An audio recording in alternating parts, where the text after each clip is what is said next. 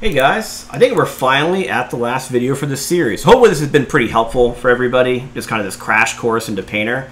But yeah, I think the last thing I want to do, like I mentioned just a few minutes ago, is I just need to break up this gold. You know, it looks odd seeing that perfect text, especially for how much we've beat up the leather.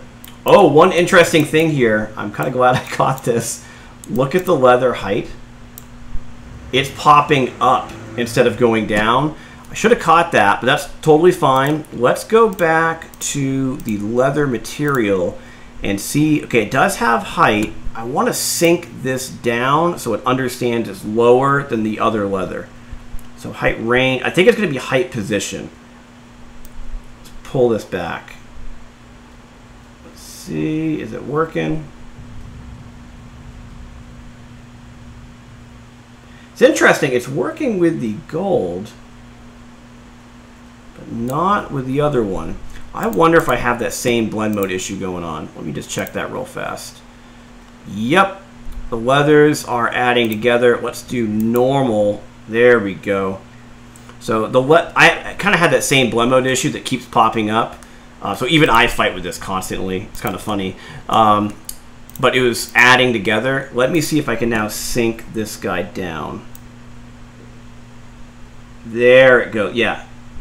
Perfect. Let's keep going. It should dip below the other one. Okay, now they're even. And now if we go below it, it should look like it sinks in.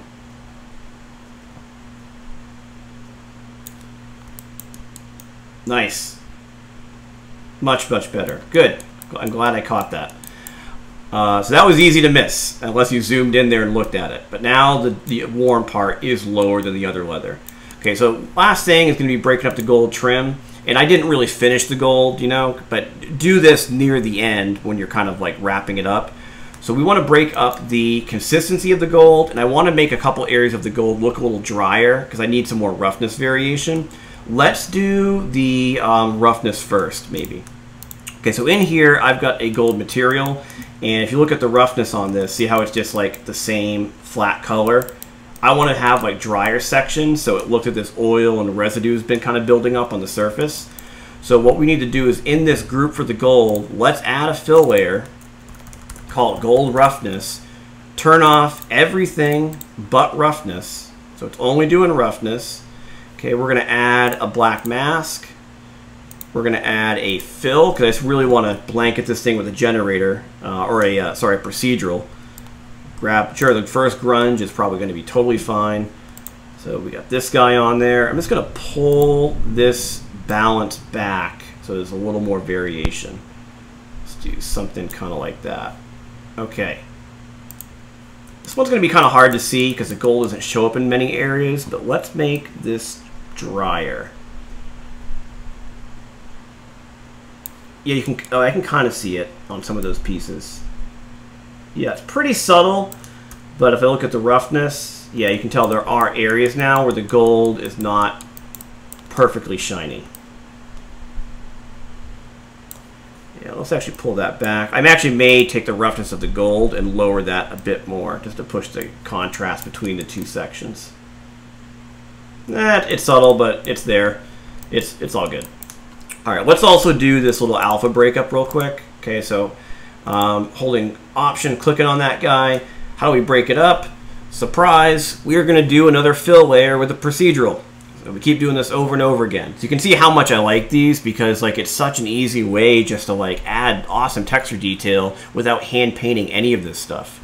This is really why Painter is so powerful. So let's just add, on the mask of that gold, let's just add a fill. And let's see, what do we want to do today? Let's do, let's try 8. Why not? I'm going to grab 8. Okay, it's going to drag that over there. And this one I can probably just look at the result, like look at the material. That's beautiful. So we've now made the entire book gold. Good job, Jared. Okay, I want to have this eat away at the white, and we know how to fix it. That's a blend mode issue, so let's try putting it to multiply. See what's happening?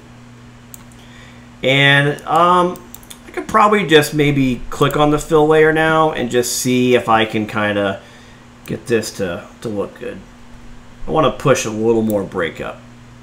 let's pump that contrast up.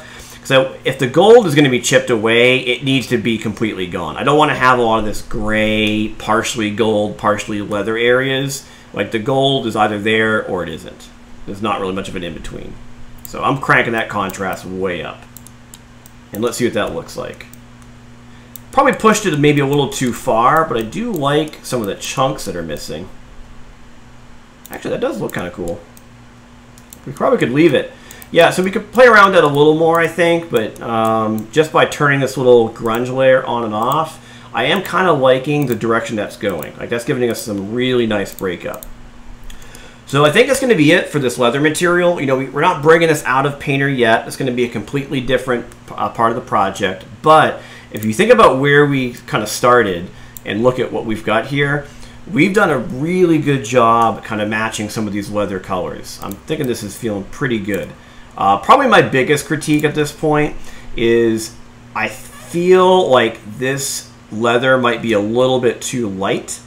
So there might be a couple small color things I need to work on. You know, getting the that original leather, maybe that just should be like a tiny bit darker than it currently is.